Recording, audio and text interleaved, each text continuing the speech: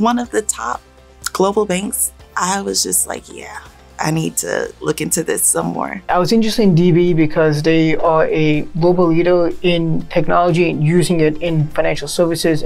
It's diversity. DB is known for its embracing culture. I really wanted to work in a place that put data and innovation at the heart of the work that they do. I heard, from the same friend who encouraged me to apply to the program that Deutsche Bank had, a fantastic Pride celebration, and it seems like a great place to work.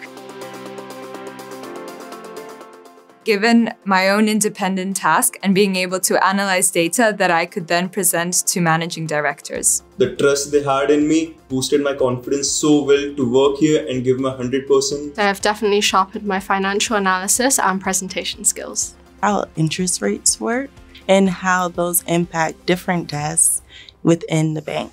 I've gotten a lot better at modeling. I've gotten a lot better at PowerPoint. Being able to communicate what I'm doing, managing my own time. The availability and the willingness of my colleagues, both the younger ones and the senior ones, to dedicate us time even through busy periods. It was just how helpful and how approachable people were. It feels very welcoming. Relaxed, engaging, social. I think it's that personable approach, right? We're a big bank, but at the same time, we treat each other with the same respect that a smaller firm would. There's a lot of mutual respect in the relationships that are built and within teams as well. Try to speak to a lot of people in the bank. There are a lot of great people over here in different teams, different divisions. Read about the field you're interested in so you have a great understanding coming in.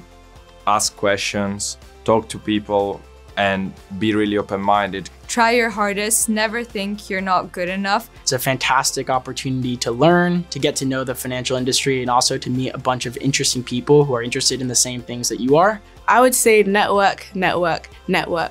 Not in a transactional way, but make sure you're trying to build genuine relationships with people. They should take this as an opportunity to learn and grow as much as possible.